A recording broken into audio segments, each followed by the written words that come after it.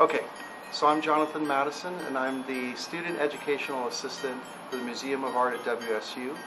And this is our Art and Science Laboratory, which is a combination of, or a collaboration between the Museum of Art and Palouse Discovery Science Center. Currently at our Science Center we teach science, technology, engineering, and mathematics. However, what we're trying to incorporate more is an art component as well. We have 4 activities. The first one is a time and motion activity, which basically is the kids draw on both sides of a piece of paper, a fishbowl on one and a fish on the other.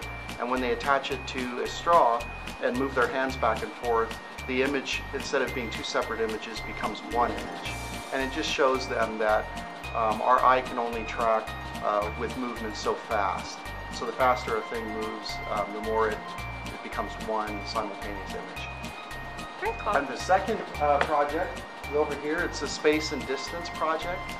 And that project really has to do with taking primary colors and putting them close to each other on a color wheel. And then when you put that color wheel further away from your vision, you end up seeing the 2 colors become one, just like as if you would mix it with your hand. So if you took red and blue and mixed them, you'd get purple. But without even mixing them together, just putting them close to each other, your eyes optically mix it from a distance. And then the third project is a straight and curving lines project, which just shows that we can make something seem 3-dimensional, like your hand.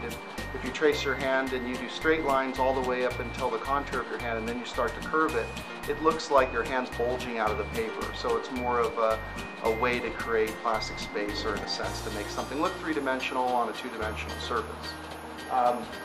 The fourth project is more of an angle project. It's a way of just showing that sometimes we perceive one thing to be longer than another, but when we actually go and measure it, they're the same distance. It's just the angle that they're at, the orientation of the line.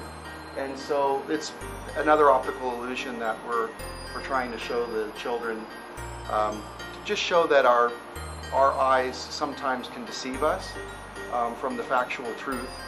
And we have many projects in this Art and Science Laboratory that illustrate that.